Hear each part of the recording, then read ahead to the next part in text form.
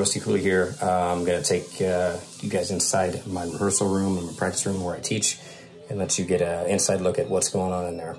All right, here we go. So, let me flip this thing around.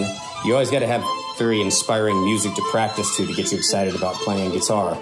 And I was listening to some Vinyevsky. It's pretty sweet. There's my killer new friggin' logo. Thanks to Zach and Alicia. And my new cards came in too.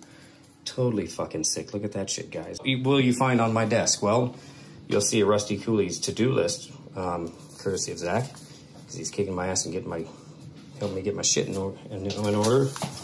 Oh, and what do you know? There's Zach right there. His new book, Guitar Efficiency. Check it out. If you need some fucking help getting your guitar chops together, Zach's the man. What else is in this stack? A musician's practice planner. Pretty cool. Oh yeah, can't live without my Yasha Heifetz scale book.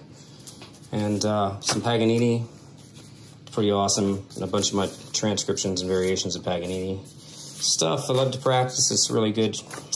Makes you a better guitar player every day of the week. What else is down there? Yeah, just more good stuff. Oh, what's over here?